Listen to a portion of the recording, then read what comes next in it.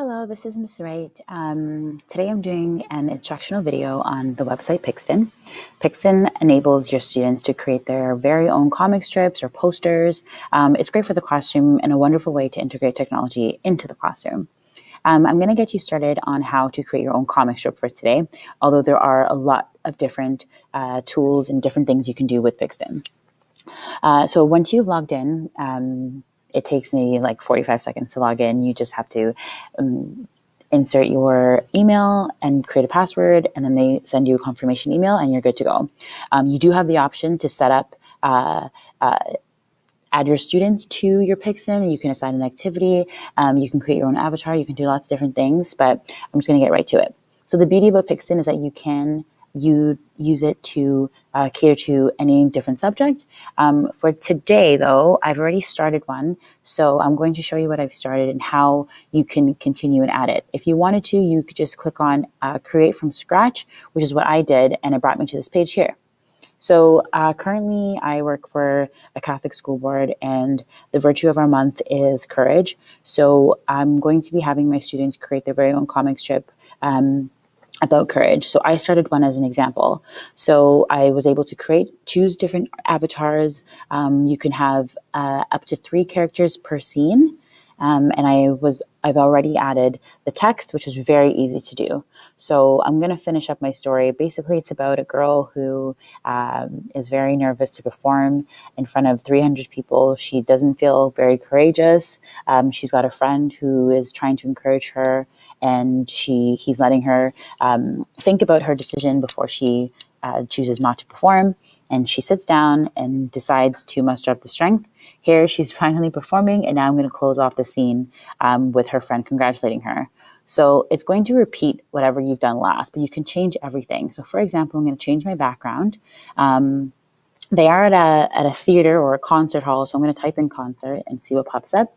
Now I'm going to choose, or maybe I'll choose theater actually. All right, so I'm going to choose this one here, and I'm going to move my character.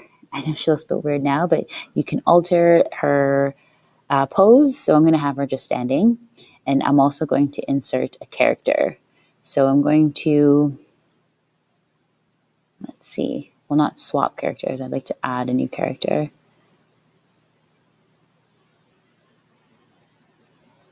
So I'm going to add my friend here who I've already created. He's going to come in here. I'm going to move them again. Now, I'm going to change her face because I'd like her to be looking at him. So I'm going to flip. I'm going to have her stand again. I'm going to have him stand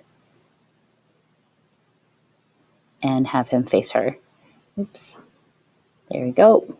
You can also play with the background and stuff. So I'm going to put that down. Maybe, there we go. Put that here. And the good thing, too, is that you can have your kids alter their facial expressions per scene. So I'm going to go to facial expressions, and I'd like her to be very happy or excited anyway. Or maybe this was a nice one. Oh, there we go. She's really happy. He's happy for her. So I'm going to close off the scene with maybe her saying, I can't believe I did that. It was worth it. And he's going to respond back with, see, I knew you had the courage in you all along. Okay, so once you're done your scene, you can save it. You can, I haven't set up a classroom yet, but you can hand it in to your teacher through PIXTON. It's just a wonderful way to have your kids be very creative. I mean, the ideas that they could have are endless, and you can do so many different things with it. I think it's a fantastic site. And this whole thing took me, oh my goodness, it took me less than 10 minutes to do. And it was actually a lot of fun. You could do so much with them and their positions. If I wanted to change anything, I could. For example, if I want her standing, I could go back, I can have her stand, or I can have the background change. I can change her skin color. I can do lots of different things with it. So it's a great website. I'm going to save it just to show you what happens next. I've called it Courage. I'm just going to save and continue. And now I can publish it to my page. So then now if I was a student and my teacher came, they would see my name and they would see what I've created. And yeah, that's pretty much it. Hope you enjoyed and definitely recommend using PIXTON.